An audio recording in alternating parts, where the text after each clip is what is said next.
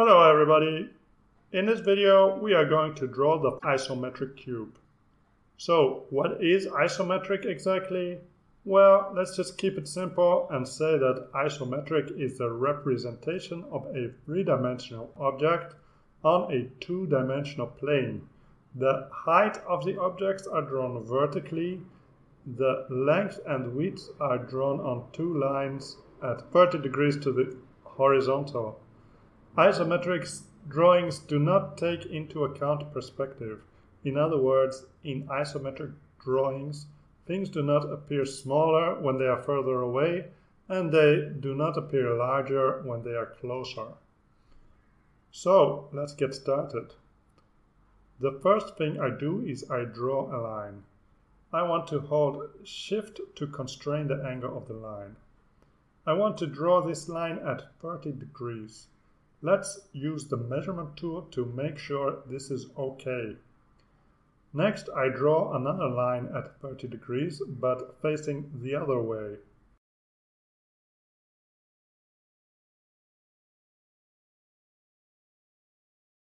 After that, let's go to the assistant tool and let's pick parallel ruler. We want to place this line vertically. We can use the edge of the canvas to make sure that the line is more or less vertical. And we can also use the two diagonal lines which we drew earlier to put in two more assistants.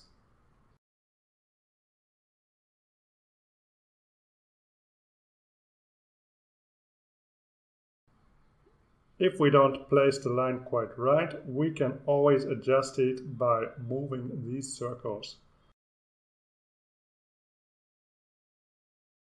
And let's move these lines out of the way so that they do not bother us in the future.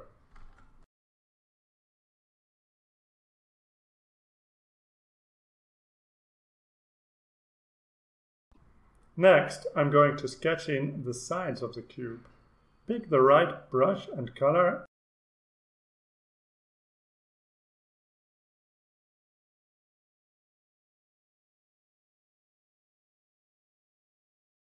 and make sure the assistant is set to maximum.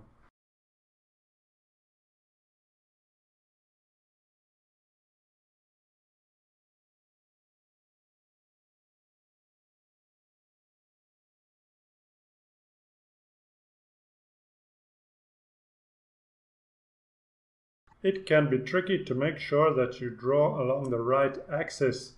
That's why it's a bad idea to have too many assistants active at the same time. After that, we are going to pick the measurement tool.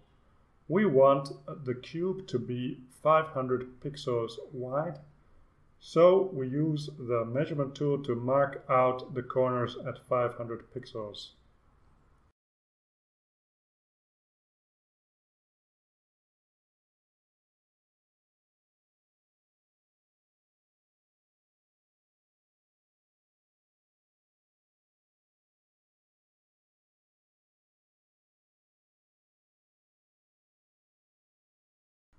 And then we draw in the remaining edges.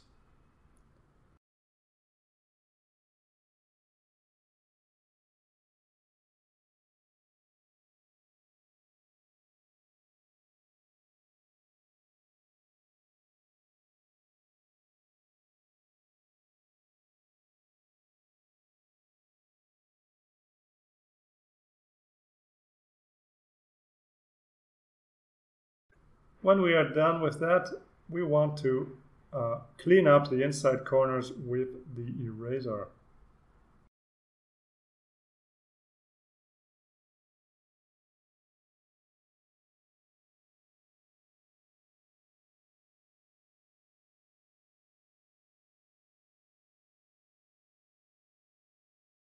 We should make the background invisible so that it doesn't interfere with the selection tool.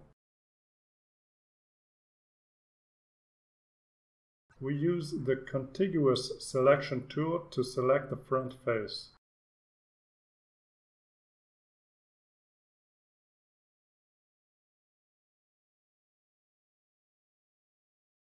The front face we color in dark gray.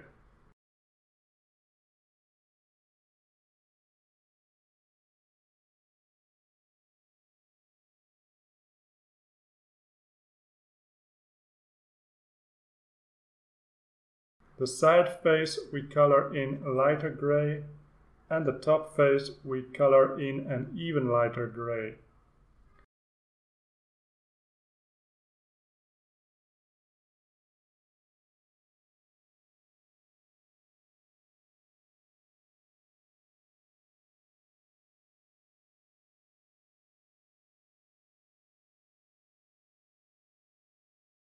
Next is time to add a circular hole.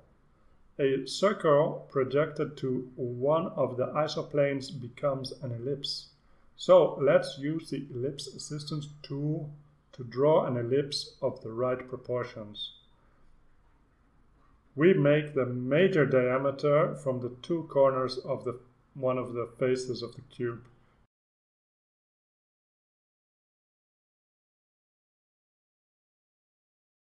And we make the minor diameter from the remaining two corners.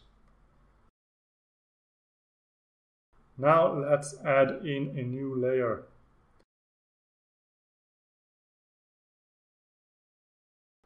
And draw in the ellipse.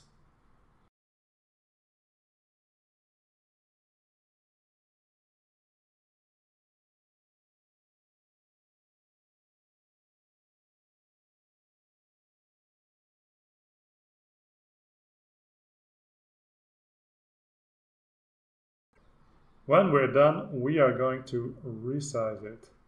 Use the transformation tool. Use Shift to keep the width and the height ratio constant, and use Alt to resize about the center of the object. And let's shrink it to the right size.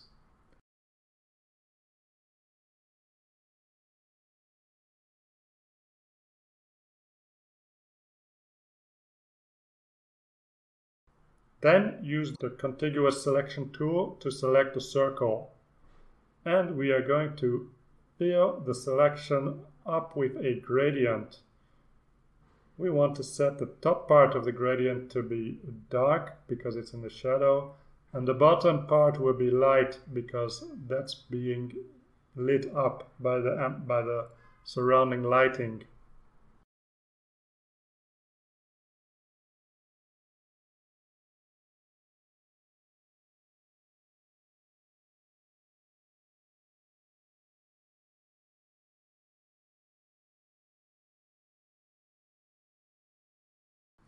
And there we have it. Thanks for watching. See you in the next time. Bye bye.